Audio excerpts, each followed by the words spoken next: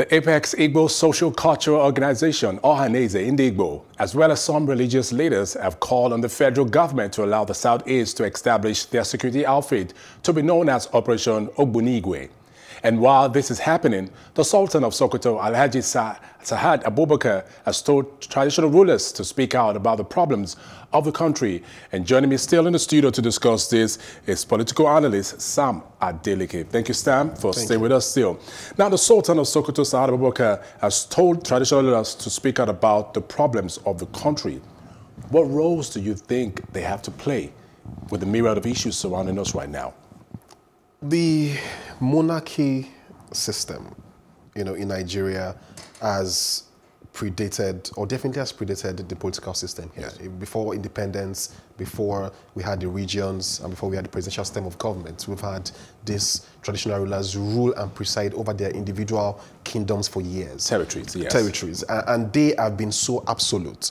But over time, these powers have been dissipated and diluted, primarily because of the influence and the power of the governments, because they are the ones that now fund these institutions. And he who dictates, or he who pays the piper dictates the tone. And for someone like the Sultan to have made this pronouncement, there's no smoke without fire. He has been vocal of late. He has the Sultan of Sokoto has been vocal of late. It used to be Emir of Kano. Now Sultan has taken over. And I think it's a good development, because apparently the things are falling apart. We can no longer lie to ourselves that things and all is well. So I believe that we should all take a cue from him, because if men like this, who are iconic and who are symbolic, do not speak, and for them to have said, oh, I don't want to speak alone, you guys, let's speak as well. So it's going to be a case of, oh, why is Sultan speaking before now Trump bring up a charge against him? Yes. So if we have like 20, 50 of them across the country, and there are lots of traditional rulers, a lot of them, Yoruba land, in the north, the east, everywhere. So if everyone is speaking on a daily basis, it will put pressure on this government to do the obvious, to do what is right. So I think that he is doing what you should have done, all along. Now, while he was speaking, he did accuse the elite of using the common man who doesn't have anything to get what they want. Now, what is your reaction to this statement? Because this is like people sitting in the corridors of power and letting loose the dogs of vandalism to wreak havoc on the people. How do you react to this?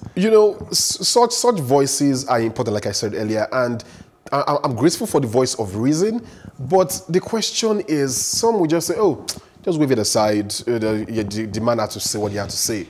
Because such statements must not just go without corresponding action. He should call for prosecution. He should institute cases. So, for example, look at the late Gani Fahim, look at even the Femi Falana. When they have issues with the federal government and they know the so-called elites who are responsible for the atrocities, for the impunities, for the mismanagement of funds, just like the Abia example, don't just call them out, don't just generalize, don't just give cliches and make statements that are sound bites. Institute cases, take them to court, sue the government, challenge these things, call summits, write editorials. Don't just make statements and just, okay, yeah, I said it, and so what? Who is the elite? Who are the elites? Name names. Let's have a process whereby you follow through and not just have a talk shop. This will really show that, yes, you mean what you say, and as you say what you mean. A talk shop, like you call it, where he rightly said when he was speaking that we the elites, he actually personalized to say we the elites are the cause of the problem, that we know what the problem is. And the earlier we start speaking and fixing the problem, the better it becomes for our country. Now, is this so much of a governance problem or a leadership problem or a failure of leadership? Leadership. And I would say that leadership by example is the best form of leadership, because an example is worth 1,000 words. You can't just say, we the elites. Let's start from you. In your kingdom, what is the condition of education? Because if you do not educate the masses, you cannot lift them out of poverty.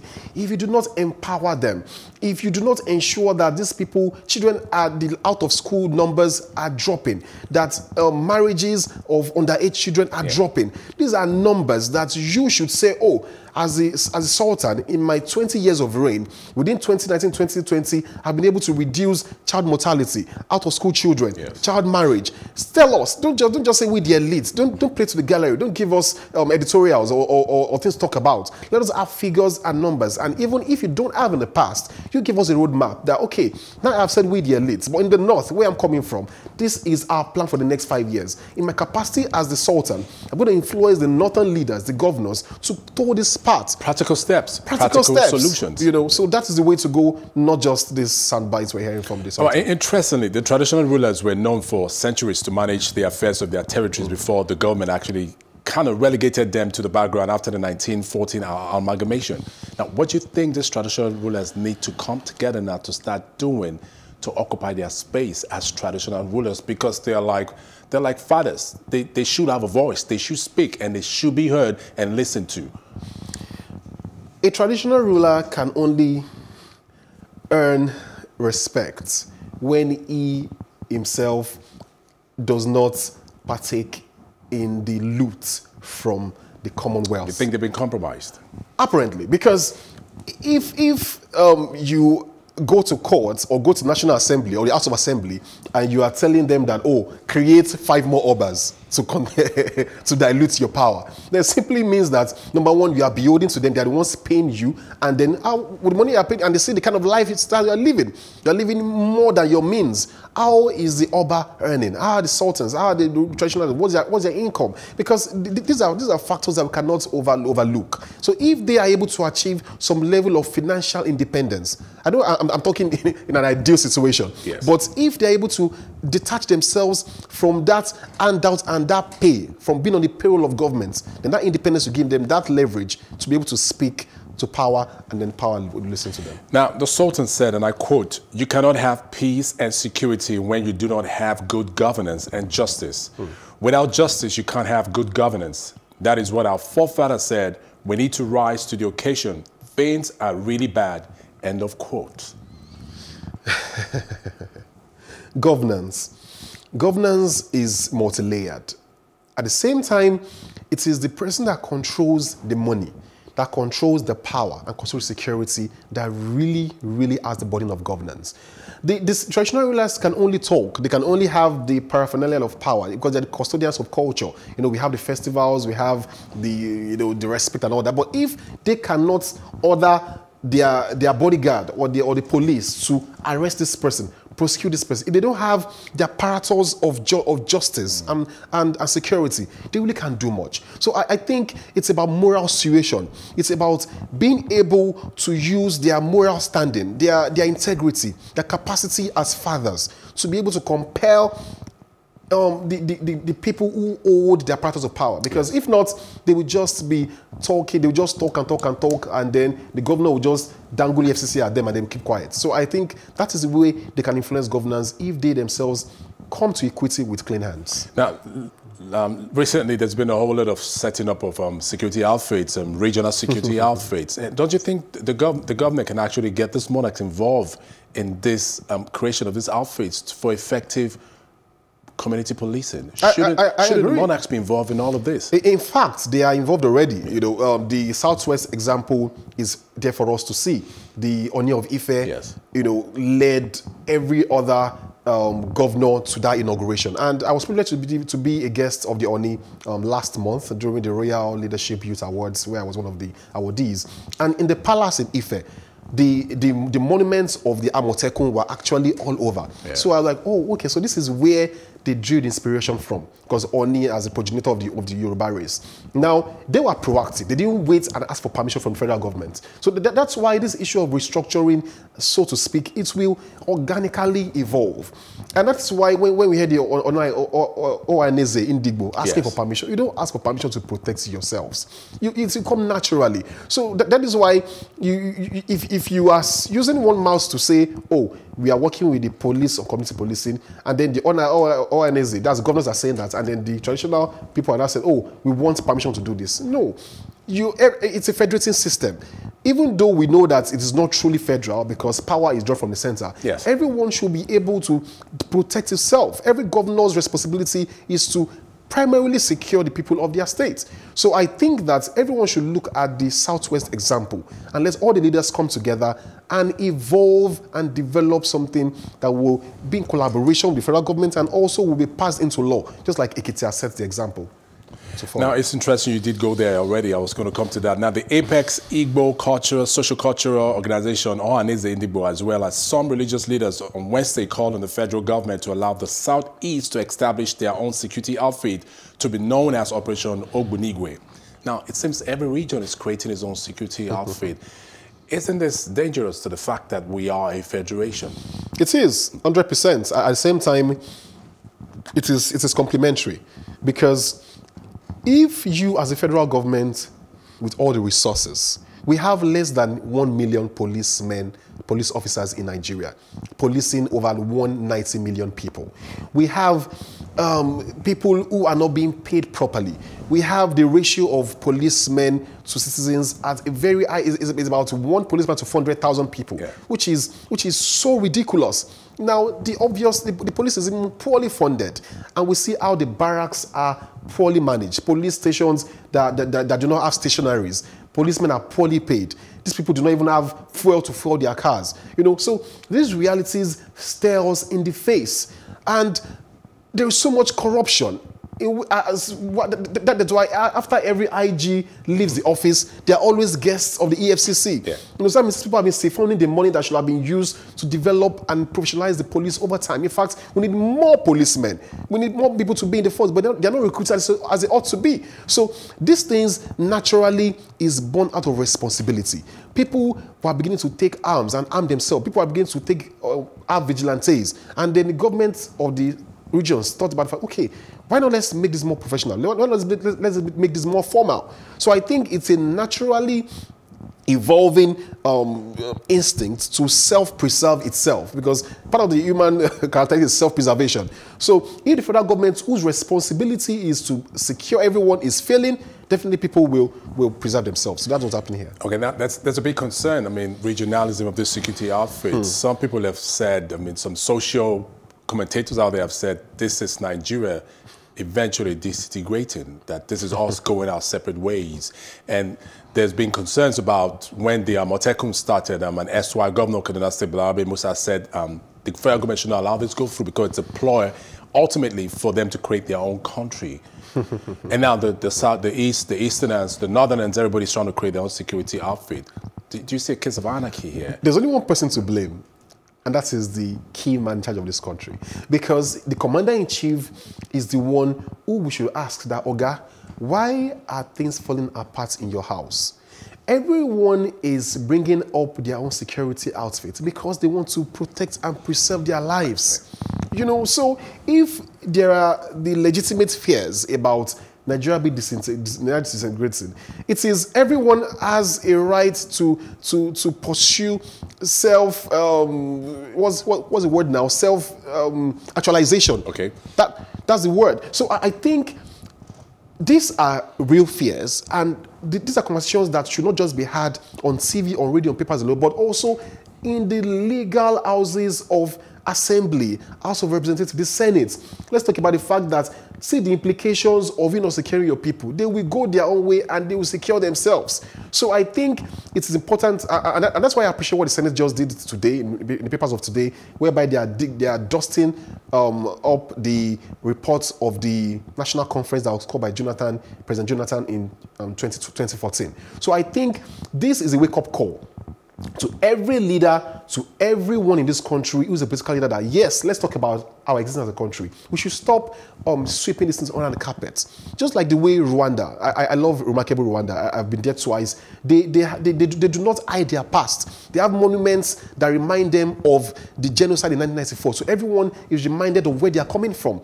But Nigeria likes to, bury our head in the sand like ostriches. So it's important that we talk about the things that can threaten our national coexistence. So I think this is a good development that will make us really sit together and talk about the fact that should we go ahead together as one, or should we go our separate ways? It's not so much about all of this regions creating their own security outfit. It's the major concerns at the end of the day. Like just yesterday, we were told the Amotekun, there was a bill that was passed, and in that bill, some of the things contained in the bill seem to be protecting the security personnel themselves. Like if you accost an Amotekun security personnel, you'll be billed 250,000 naira, and the cost of discharging their duty, they will not be held liable for whatever they do. Now, that modus operandi, MO, we want to know how will it be regulated? How we should at the end of the day, because even the cost of their duty, they decide to mob somebody, they won't be held liable. This is still jungle justice that we all know we're trying to fight against. So the operation of this security outfit is very key. Right. And how we show at the end of the day, the whole process will not be hijacked.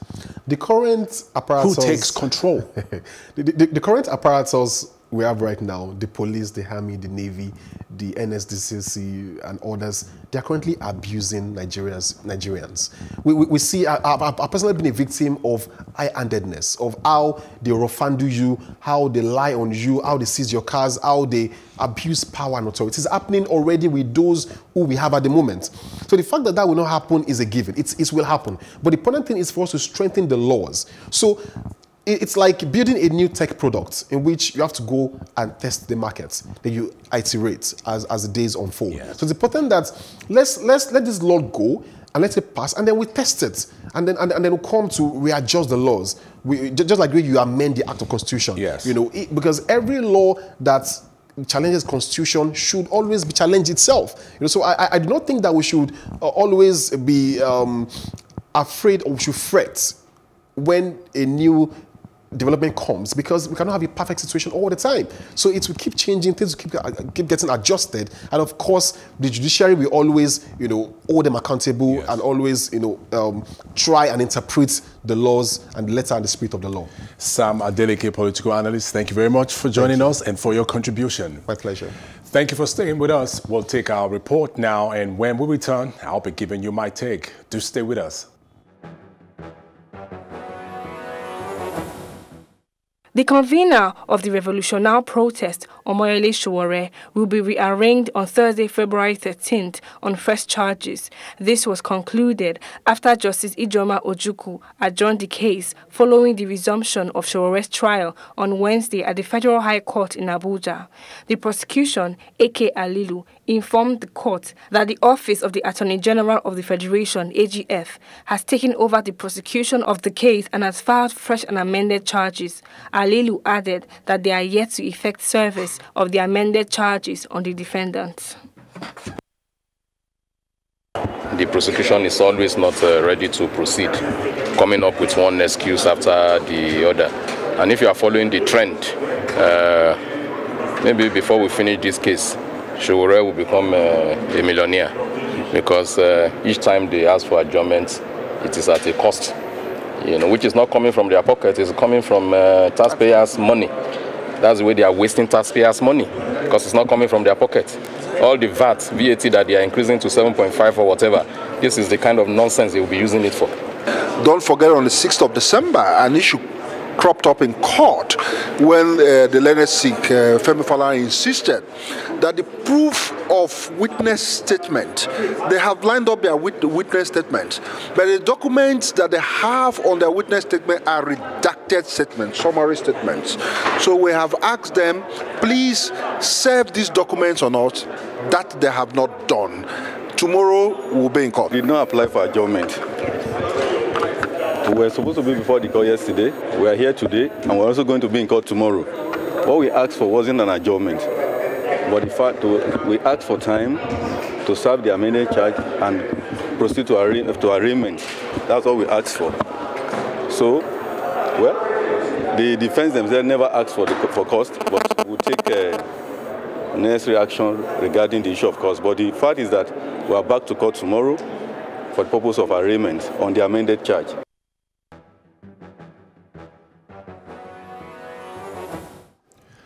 While the Apex Court might have nullified the election of David Leon on the grounds that his deputy president forced information to the Independent National Electoral Commission, INEC, in aid of his qualification for the November 16th governorship election in the state, the grounds for his sack are shaky, and I think his deputy should have been sacked and prosecuted for forgery instead. The truth remains that we cannot have peace and security when we do not have good governance and justice, because without justice, we can't have good governance. The royal fathers have for centuries managed the affairs of their territories before government relegated them to the background after the 1914 amalgamation. It's about time these monarchs rise to the occasion, speak out and partner with stakeholders and the security agencies in the fight against insecurity and save the country. The call by the Sultan of Sokoto asking the monarchs to speak out should be heeded. Nigeria is in dire need of leadership that will save our country and put it on the right trajectory. Traditional rulers must speak the truth to power and demand that governance takes place with their communities. They wield a lot of influence and should not be a willing tool in the hands of politicians who are not keen on serving the people that voted them into power. That's our show for tonight. Join us tomorrow, same time. Do stay well.